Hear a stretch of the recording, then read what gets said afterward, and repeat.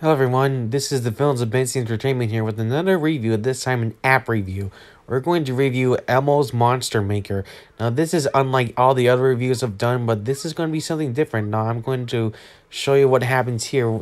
Elmo introduces us to a bunch of monsters who are in fact faceless. Now I'll show you what I'm talking about right now. See that? This is what probably caused this app to not exist anymore. I'll go into that a little bit.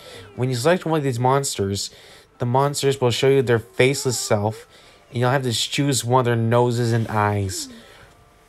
What made this freaky for me at first was the fact that these monsters obviously didn't have any faces except for their mouths.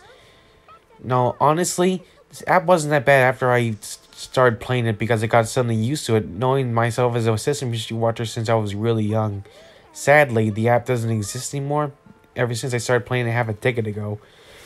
And ever since, I've always wanted this app to be back on of course, the App Store. If only there was a way to get this app back, please let me know when the app will ever come back.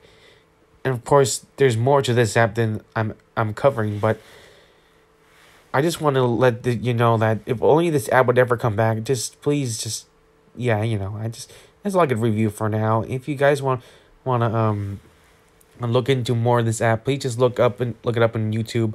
Now, honestly, I'm unsure if it's still in the App Store. I've tried looking up still, and I've even looked up Sesame Street Elmo's Monster Maker, and still not there. It sounds too obvious, but I'm still unsure if I'm really gonna find it anytime soon. But enough of my rambling. I hope you guys enjoyed this video, and I hope you can enjoy what I've shown you so far in this video. Oh yeah, I kind of forgot to say that I'm sure the only reason, probably, that this app doesn't exist anymore, if I'm sure, is probably because much younger kids were probably traumatized by it, mainly because of the faceless Muppets. But that's just my own speculation. Anyway, see you later. That's all I have to review for now. Okay, bye.